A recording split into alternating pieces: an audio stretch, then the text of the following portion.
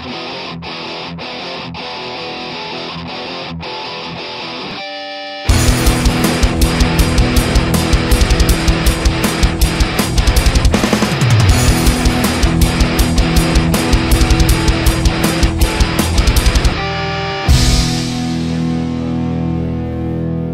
y'all, it's Heel Heat time. Hi everybody and welcome to Heel Heat. My name is George Coles and this is our Ring of Honor show for the week. First up, we're going to jump right into the first match. Hanson versus Adam Cole. I thought this was a really good match, a good mix of styles. I think Hanson's a little bit underrated in the ring.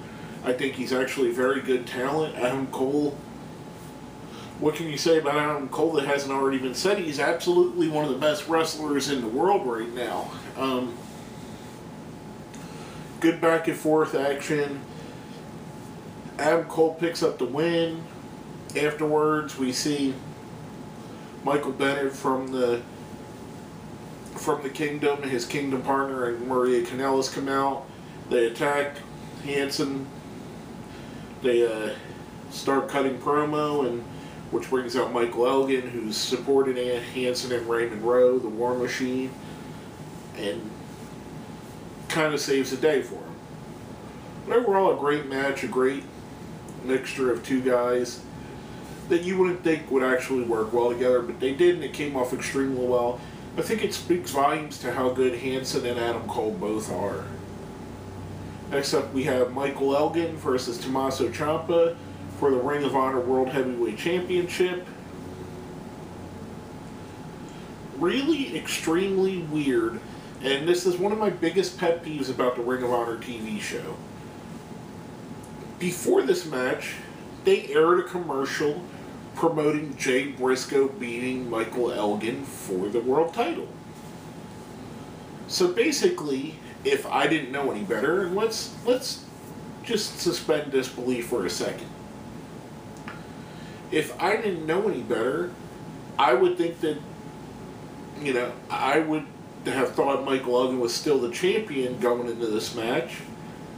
Now I know that Tommaso Ciampa has no chance of getting a clean win and becoming champion, so basically, you're pissing away your main event. I don't know, it's the continuity needs to be fixed. And I know for monetary reasons they have to tape 2 or 3 tape shows at a time. I have no problem at all, zero problem with the way they tape it. The problems I have is when the continuity start getting screwed up. You should have your tape shows, let's say it's 3 weeks out, or 4 weeks, or whatever they want to do. You should be able to say, okay, on this 4th show, I mean, you should know your booking well enough that, barring an injury, you should go, okay, by this 4th show, we've planned for Michael Elgin to lose the belt.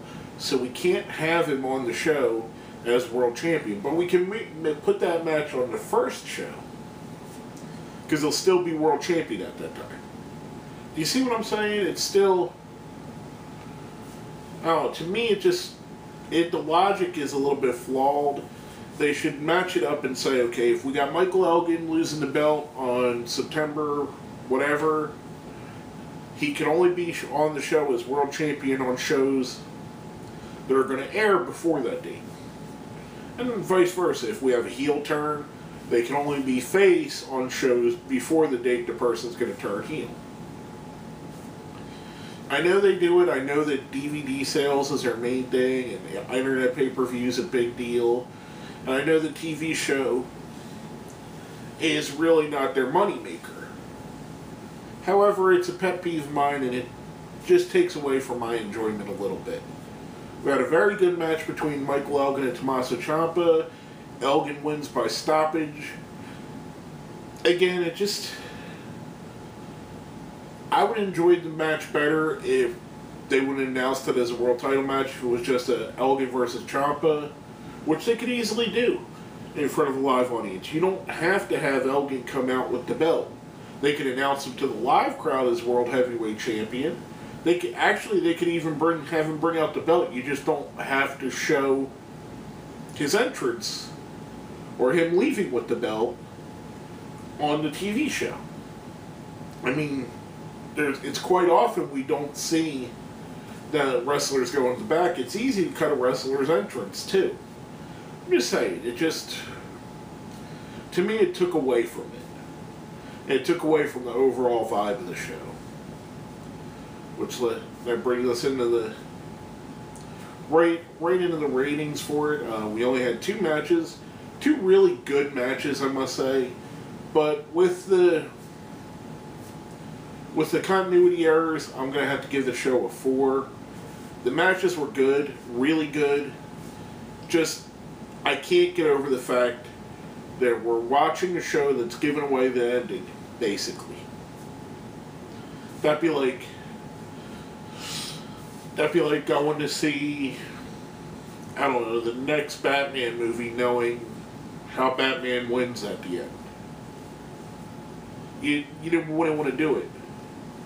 You don't watch The Walking Dead or Game of Thrones, and some people know because they've read the books or comic books, but the shows are a little bit different, so those are probably bad examples.